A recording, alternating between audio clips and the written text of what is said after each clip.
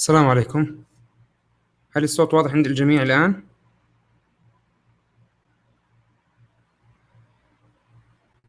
بسم الله.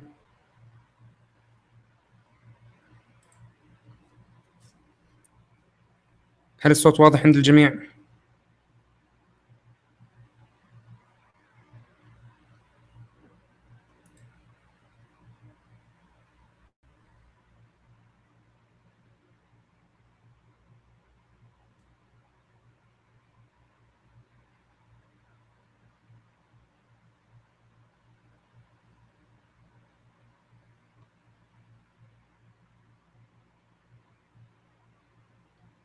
بسم الله.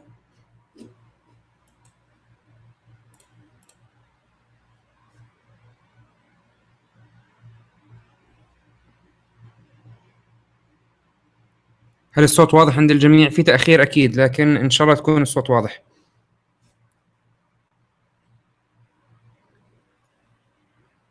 شكرا يا ركان. الدعاء أهم شغلة.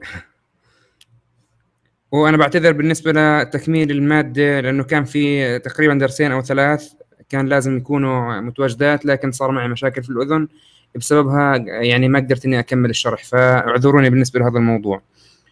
طيب، اليوم نحكي بسم الله الرحمن الرحيم. نبدأ في مراجعة الكهرباء السكونية. طبعا قبل ما أبدأ بمراجعة الكهرباء السكونية، أنا حاب إنه نأخذ مراجعة سريعة في الموضوع، بحيث إنه يعني نكون أخذنا فكرة عامة عن الموضوع قبل ما نبدأ. فقبل ما أبدأ أحل مسائل، بدي أراجع الأشياء الأساسية في هذا الموضوع. طبعا في البداية إحنا لما نحكي عن كهرباء سكونية زي ما حكينا، إحنا بنحكي عن شحنات ساكنة. الشحنات نوعين، موجب وسالب. إحنا طبعا بالنسبة لدروسنا في الكهرباء السكونية أو الإلكتروستاتيك،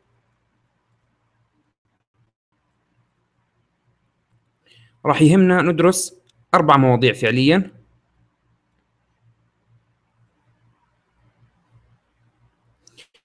أول موضوع راح ندرسه اللي هو القوة.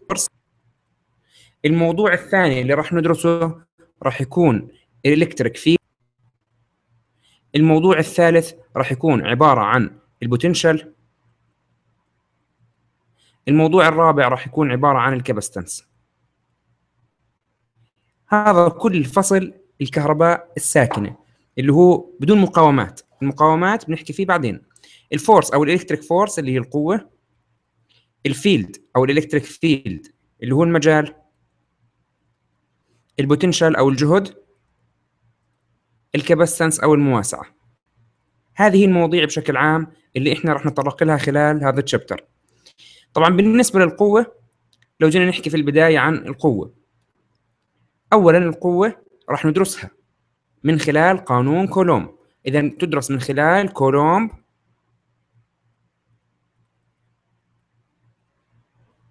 قانون كولوم أو كولومز لو. الإلكتريك فيلد ما في اسم للقانون معين، لكن راح يكون قريب من شكل قانون كولوم. البوتنشال راح يكون من خلال الجهد أو قانون الجهد. الكاباستنس راح ناخذها أيضا من خلال قوانينها. نبدأ في أول قانون وهو قانون كولوم. طبعا في البداية ننتبه إنه قانون كولوم لا يصلح إلا لشحنتين، فراح يكون عندي القانون كالتالي: F بتساوي K Q1 Q2 على R تربيع. هذا العلاقة اللي راح نتعامل فيها، أو القانون اللي راح نتعامل فيه بقانون كولوم.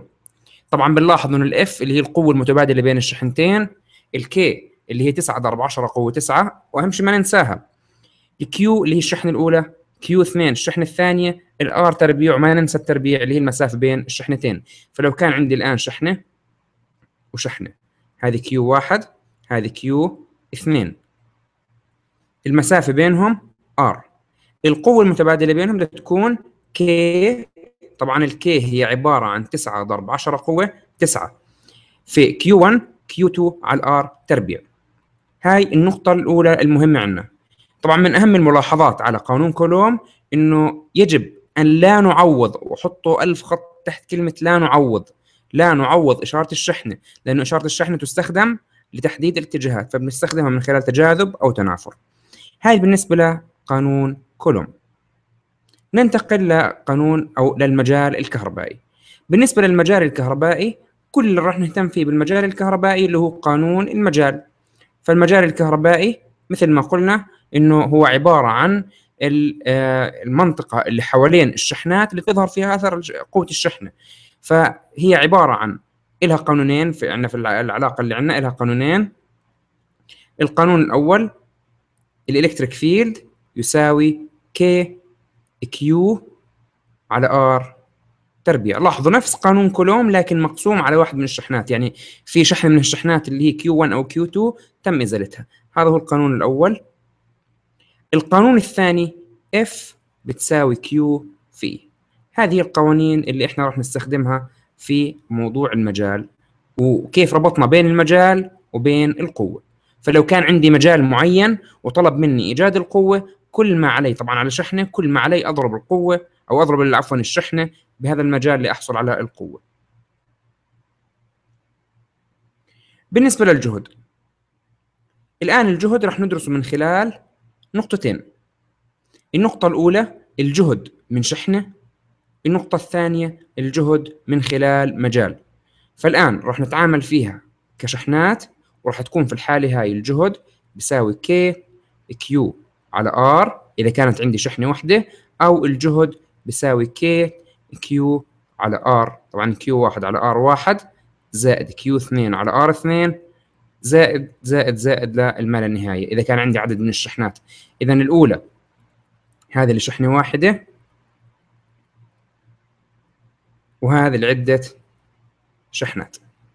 إذا هي العلاقة الأولى اللي عندنا. طبعا أنا بفضل إنه دائما نستخدم العلاقة الثانية لأنه هي أشمل. ليش أشمل؟ لأنه إذا كان عندك شحنة واحدة خلاص ما في عندي كيو 2 وآر 2 وكيو 3 وآر 3، كل ما عندي فقط كيو 1 وآر 1. إذا كان عندك شحنتين نستخدم هذا. لاحظوا إنه الآن طبعا الآن راح أعود أشرحهم مرة ثانية بشكل سريع عشان نحط الملاحظات عليهم. إذا كان عندي طبعا هذا بالنسبة لشحنات، هذه بالنسبة لإيش؟ شحنات. إذا كان عندي النوع الآخر مجال، راح نطبق على العلاقة التالية وهي V بتساوي E في L كوساين ثيتا، أو E D كوساين ثيتا. هاي A B، هاي من B ل A. هاي العلاقات اللي راح نستخدمها، طبعا راح نشوفها إن شاء الله هسه كمان شوي، ونشوف كيف راح نشتغل عليها وكيف راح نعوض فيها. آخر علاقة عندنا اللي هو المواسعات أو درس المواسعات. طبعا بالنسبة لدرس المواسعات كل اللي راح نهتم فيه بالمواسعات ما يلي: المواسعة نفسها اللي هي عبارة عن المواسعة تساوي الشحنة على الجهد Q على V، أو ممكن استخدام المثلث في هذه الحالة إنه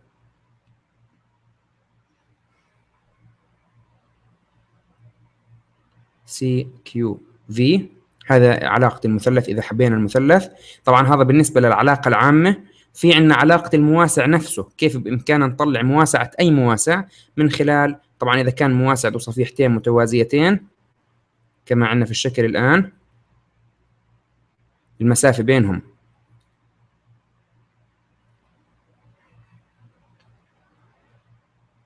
بينهم دي، مساحة كل واحد منهم A، هذا بيحمل بلس كيو، هذا بيحمل ماينس كيو. راح تكون المواسعة في هذه الحالة بتساوي إبسلون نود في A على D. أيضا في عندنا النقطة الأخيرة وهي إضافة إذا كان في عندنا مادة في الوسط. فإذا كان في عندنا مادة في الوسط بنحط K وهي ثابت، أو بنقدر نحكي الداي إلكتريك كونستانت، ثابت المادة المضافة، يعني إلها علاقة بالمادة المضافة.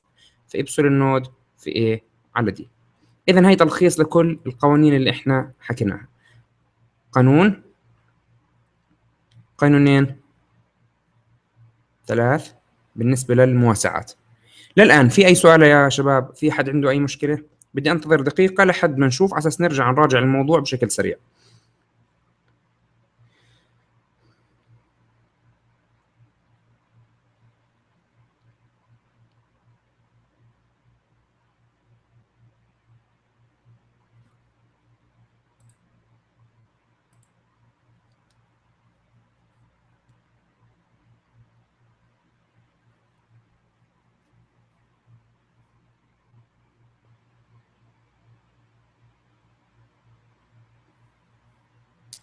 شباب في أي سؤال؟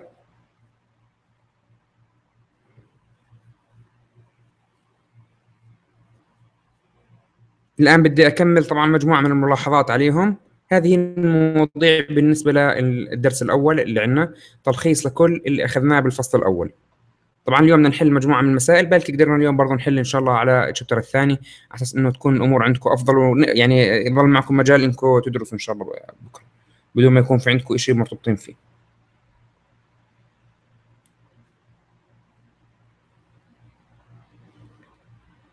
بالنسبة للاستخدامات الآن كلها إن شاء الله راح نأخذها من خلال أمثلة، يعني كل هاي المواضيع راح نمر عليها من خلال أمثلة.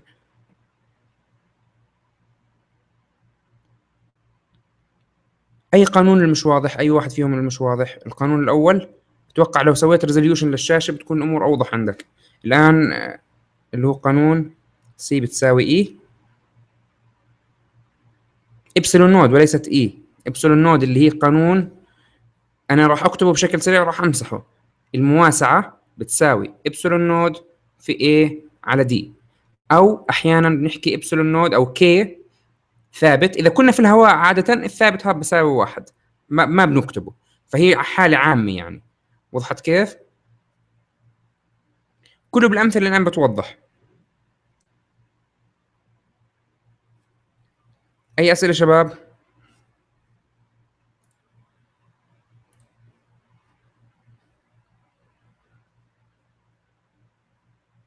طيب الآن بدي أعطي بعض الملاحظات على قانون كولوم.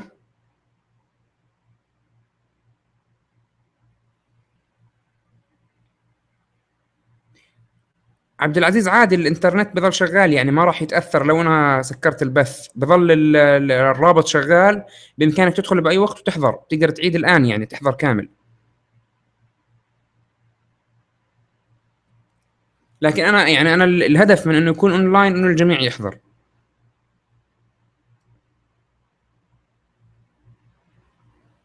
لأنه إذا بدي أخلي البث شغال معناته ما راح أقدر يعني أطلع من البث نفسه، عرفت كيف؟ فالإنترنت كبث بوقف، لكن الفيديو بظل متوفر على اليوتيوب. طيب الآن في عندنا مجموعة ملاحظات على القوة. بالنسبة للقوة طبعا في البداية مثل ما حكينا، عندنا الآن القوة والمجال لا نعوض إشارة الشحنة. القوة والمجال ما بنعوض إشارة الشحنة، مهتم فيها كاتجاهات. الجهد يجب تعويض إشارة الشحنة، مهم جدا. إذا الجهد مختلف، بنعوض إشارة الشحنة. المواسعة أيضا نعوض إشارة الشحنة. طبعا ما في عندنا إحنا إشارة شحنة، المواسعة دائما موجبة، لأن ما راح نهتم فيها كموجب أو سالب، لأنه ما راح نحكي والله أوجد لي الجهد على صفيحة كذا أو على صفيحة كذا، لكن إيش؟ إحنا شغالين بشكل عام.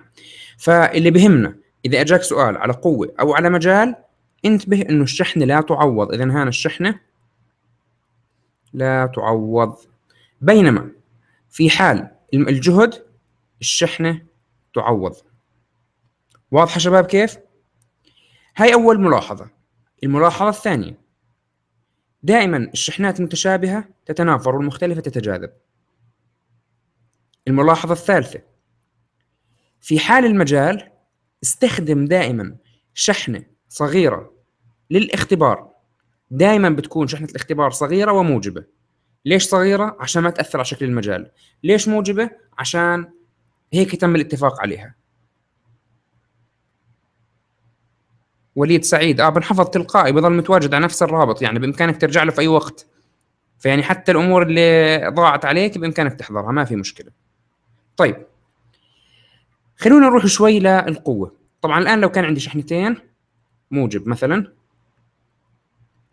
شحنة موجبة، بدنا ننتبه إنه الشحنة الموجبة مع الشحنة الموجبة في تنافر، فراح الشحنة هذه تحكي لهذه الشحنة ابتعدي، وهذه الشحنة راح تحكي للشحنة هذه ابتعدي، فالابتعاد دائما بيكون على نفس الخط الواصل بينهم. لاحظوا لو كان في خط واصل بينهم، الابتعاد أو الاقتراب بيكون على نفس الخط الواصل بينهم. لو كان عندي سالب موجب، لاحظوا شحنتين مختلفات راح يصير تجاذب. تجاذب أي بدهم يقتربوا من بعضهم البعض. لاحظوا الآن كيف. الآن لو كان طبعا سالب سالب نفس الموجب موجب، ما راح يفرق شيء بالمرة، نفس الأمور. طريقة الحل أو أسلوب الحل دائما، عشان أعطيكم الآن تلخيص لأسلوب الحل كيف بيتم حل أي سؤال بالنسبة للكهرباء. في البداية نفرض كان في عندي سؤال حكى لي مثلا، والله مثلا سؤال مثل هذا، وحكى لي أوجد لي القوة المؤثرة على هذه الشحنة كقوة مثلا.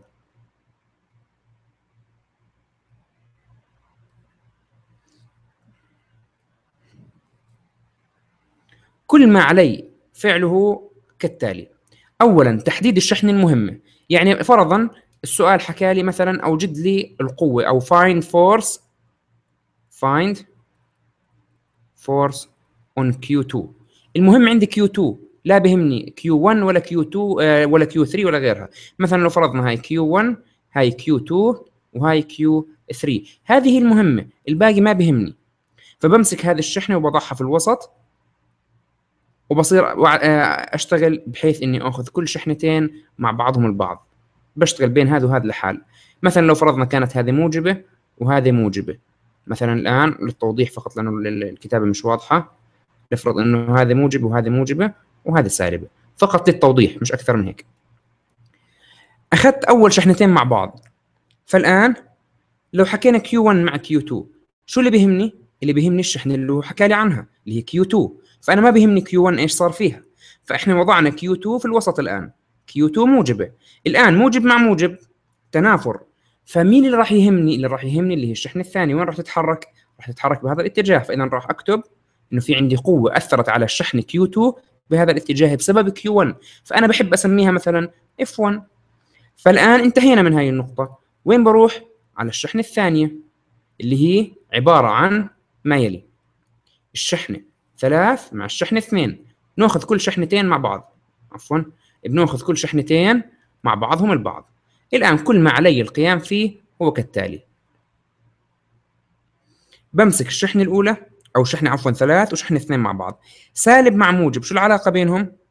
نعرف أن العلاقة في هذه الحالة تجاذب، فتلقائي الشحنة هذه الموجبة راح تتحرك للأعلى، فراح أحكي الآن صار في عندنا قوة باتجاه الشحنة السالبة، فإذا هذه بسميها F3 بسبب أنها أجت من من قوة من الشحنة 3.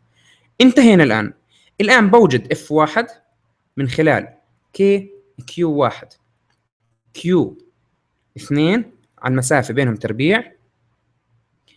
انتهينا من هذا، بروح على الشحنة الثانية أو القوة الثانية K بين مين وبين مين؟ بين Q2 وQ3، Q2 Q3 على R تربيع. صارت عندي الآن قيم، الآن كل ما علي القيام فيه هو التعويض في السؤال فقط لا غير.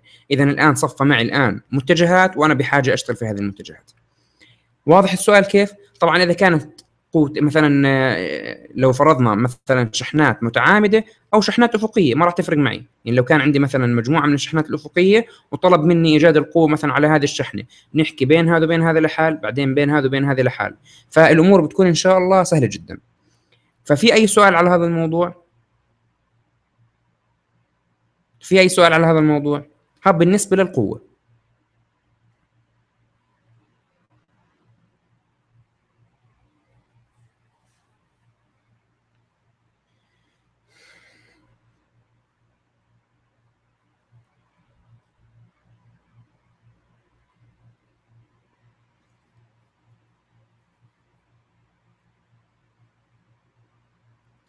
أي سؤال يا شباب؟ هيك بنكون حكينا عن القوة. يعني في مجموعة من الطلاب طلبوا الشرح لتشابتر تشابتر الكهرباء لأنه أصلا ما كان متوفر بشرح كامل، فهيك بكون شرحته يعني على أساس إني أبرزمت إن شاء الله. فإن شاء الله بكون يعني شرح سريع ومبسط، يعني الأشياء اللي بتهمكم فيها. طبعا هسه مع الأمثلة إن شاء الله الأمور تتوضح بطريقة أفضل. أي سؤال شباب؟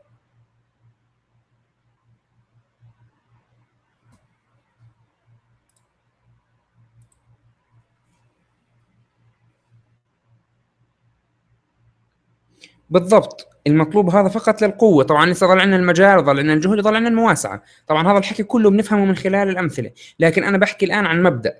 دائما في حال متجهات، في حال إنه في عندنا شيء متجه، دائما لازم أحدد الشيء المهم عندي، النقطة المهمة عندي، النقطة المهمة أو الشحنة المهمة.